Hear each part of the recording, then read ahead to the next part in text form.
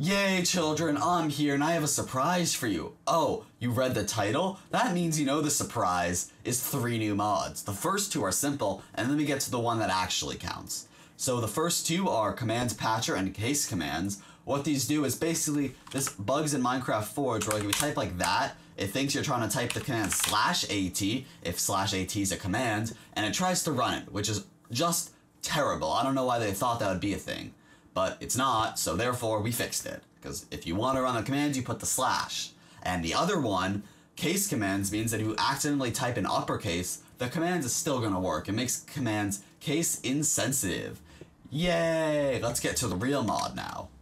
Alright children, now you probably clicked on the video for if you made it this far, but please do watch the whole thing. It's probably going to be like 3 minutes, and like having like a really high watch time really helps me if you want to see cool stuff. There's a real video like with like cool coding stuff like tomorrow. But yeah, okay, so we type /Keystrokes. We get in here, we have Keystrokes V6 created by Skier LLC. Isn't that great? See, that's my company, right?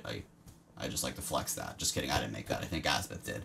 But see, so you can turn it on and off. You can show your mouse buttons, right? You know, the usual stuff, all it is. You can change your chroma or change your colors, right?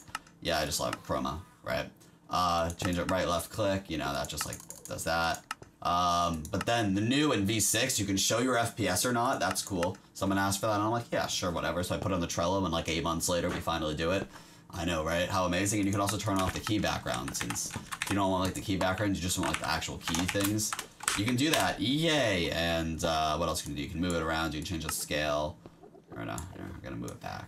Okay, so besides that, we can also change the fade time, but we need to turn on the key background for that. So fade time fast, like goes fast or slow. All right, now we have custom keys, right? So this is one of the very requested features that I think came in 5.0 that I did like a long time ago, but that video got a lot of views, so I made an update. I told someone to make an update, then I paid him, right? That's how that works. But, so you see this, look, boom. So you can like move these around, you click on them, boom, change it. If you want to add a key, you just click add key, and then it adds like a default A key. You can change the key that it actually is. So I'm gonna make this the O key for some reason. I don't know how I wanted it to. And then you can change the type, so you can make it like thin like this, or like just like the space bar looking thing, right?